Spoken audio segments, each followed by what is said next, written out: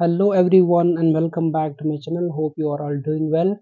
Dear friends, we are discussing the model question paper of the mathematics subject for CSE stream students. Okay, subject code you already know, BMATCS301. So in this video we will discuss the model third question number 5C, that is, in an examination given to students at a large number of different schools, the mean grade was 74.5 and standard deviation grade was 8.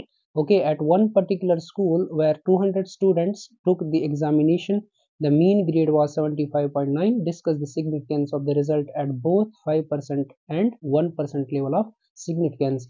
On this particular topic, I have also solved varieties of problems. I have provided the link in the description box. You can go through, but this question is little bit different from those two particular questions. Okay, so now what is given in the question, you see here, mean grade was 74.5. In previous what we call lectures, we were supposed to calculate the mean over there. Okay, but in this particular question mean is directly given, that is 74.5. so you can write here in the solution, given data is mu is equal to 74.5, right? Standard deviation is also given, that is 8, so sigma is equal to 8. It is directly given at one particular school. Now we are choosing the particular school where 200 students took, means 200 students means n is equal to 200, whatever the number you are choosing, that is 200 students from the particular students are taken the examination. The mean grade was 75.9, so observed value is 75.9. so observed value is denoted by x is equal to 75.9, right? So this is your x. Discuss the significance. Now you know already what is the formula for z. Z is equal to x minus np divided by sigma divided by under root of n. It is the another formula which you can use over here, just because sigma is directly given. Okay, so what is the x value? Observed value 75.9. np means it is also known as mu. Mu is given by 74.5. okay, that is expected value. So minus 74.5 divided by sigma. Sigma is 8 divided by under root of n. N means 200. So when I just calculate it, I will get the z value. So let's calculate it first.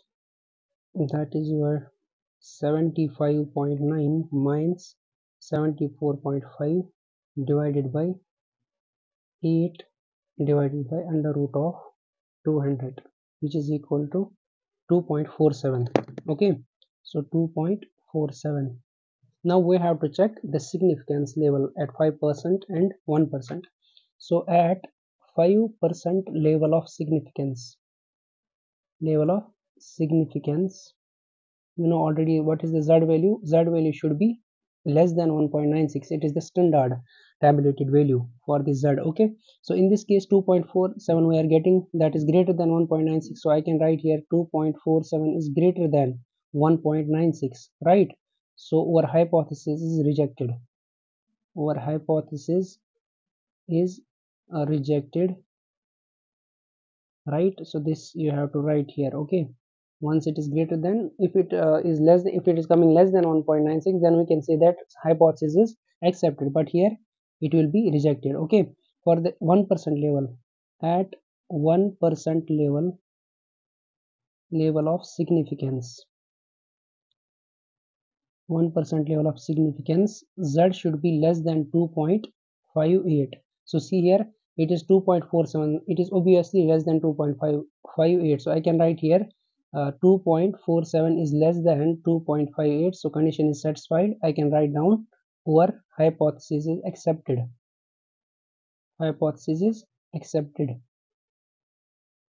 okay, I hope this is clear. so now let me tell you, dear friends, whenever you get these type of questions, when you have to check both 5% and 1% level of significance, or either they will give in the examination for one tailor test, two tailor test, so no need to worry, you have your handbook in the examination, you can use those formulas also. okay, so for one tailor test I can write here, for one tailor test, if they mention in the examination this one, for one tailor test you have to check the significance level. okay, so for one tailor test, z value should be less than plus minus 1.645. okay, at 5% level, 5% level of significance, and also z should be less or less than plus minus 2.33 for 1% level of significance. okay, this is for one tailor test.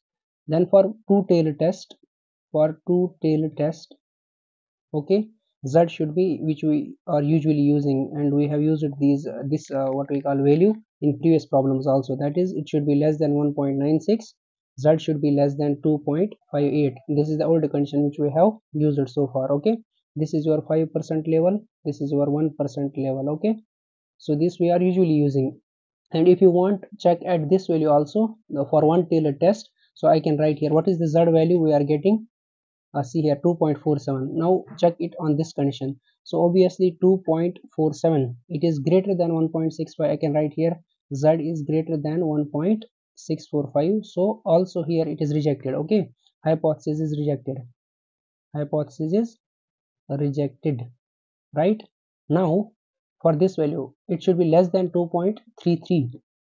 That, see here z is equal to 2.47, it is less than sorry, it is greater than 2.33. It should be less than, but it is greater than. Here z is greater than 2.33, so again hypothesis is rejected for the one tailor test. Okay, so I hope this is clearly understood to you people. So this is all about this question number 5c. So I think this is too much easy, we can easily score from this model also.